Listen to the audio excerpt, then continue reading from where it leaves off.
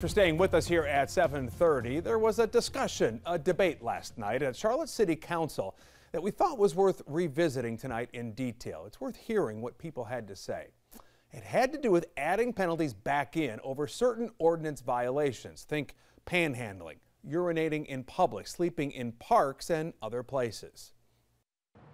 It's hit or miss at this shopping center on Little Rock Road. Shoppers say sometimes the coast is clear, other times it's not.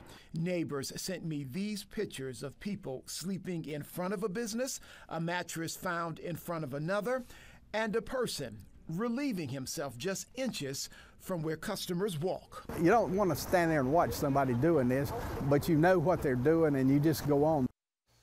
That was part of a report from our Dedrick Russell back in the fall. There has been frustration building over those kinds of acts, and it goes back actually to 2021 when state lawmakers passed a law decriminalizing a lot of those behaviors.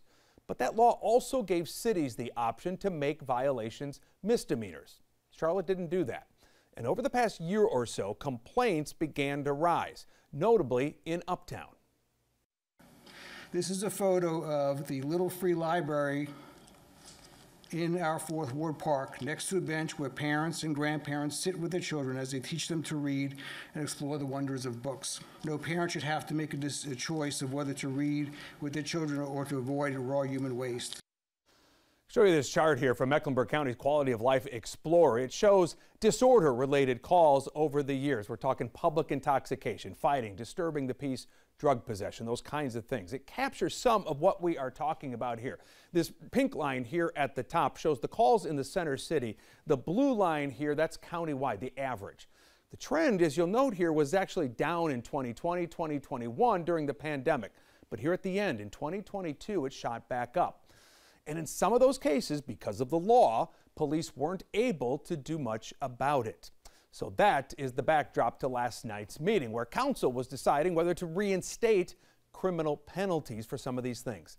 The discussion was difficult at times. You had the frustration of residents and business owners side by side with the concerns of advocates that the unhoused, our poor, our most vulnerable, could be charged because they have nowhere to go.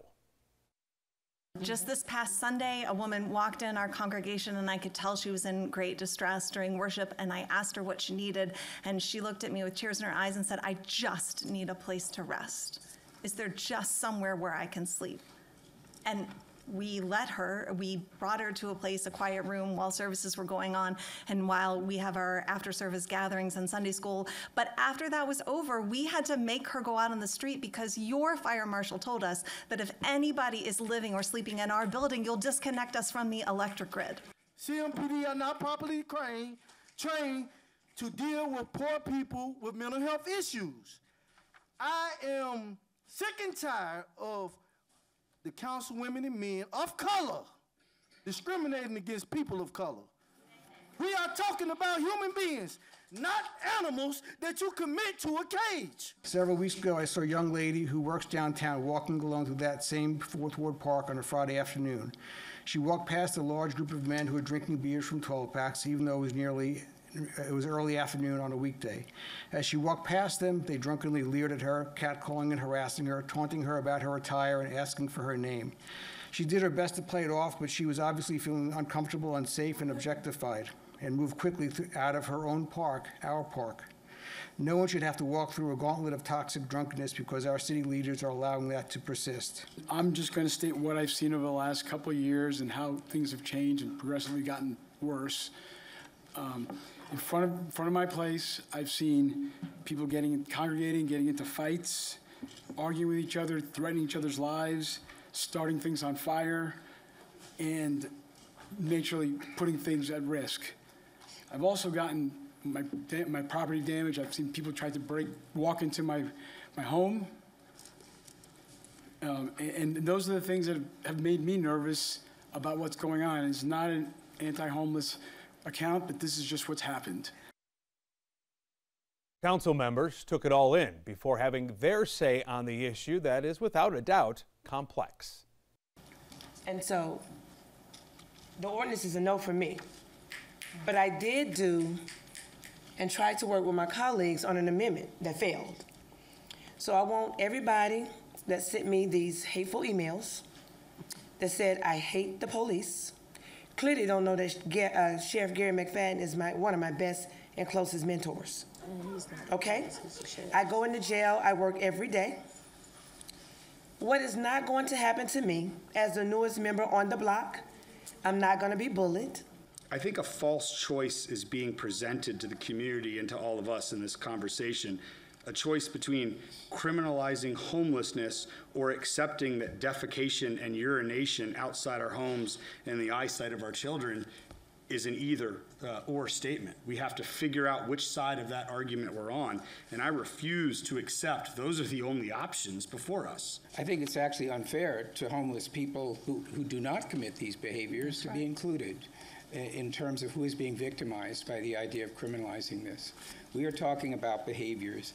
The other thing I think is sort of remarkable is it sounds as if everybody thinks that we are having to choose enforcement versus engagement, and that in fact we aren't engaged, that we are sitting here contemplating enforcement and we have no care at all and we don't engage. And the truth is the engagement of the city is and has been huge. Tens and hundreds of millions of dollars, programs, ARPA funds. We are racking our brains trying to figure out how to solve this, what to do about it. I supported the recommendation that Councilmember Johnson attempted to introduce to everyone, and that is let's implement all of the programming first and then look at this enforcement, because there is a reason that a lot of this enforcement was rolled back. And if we already know that there are, of which we heard it from our attorney as well, there are legal cases that are already being presented based on interpretation of the language. Let's work on addressing the issue versus the additional enforcement, because we still got a lot of training and a lot of work that we need to do within our law enforcement.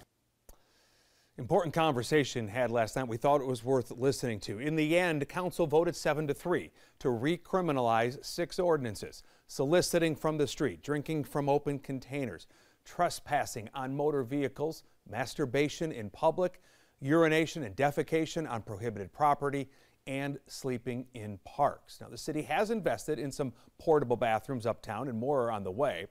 As for CMPD, police support the return of these penalties, but have also said they will be used as a last resort.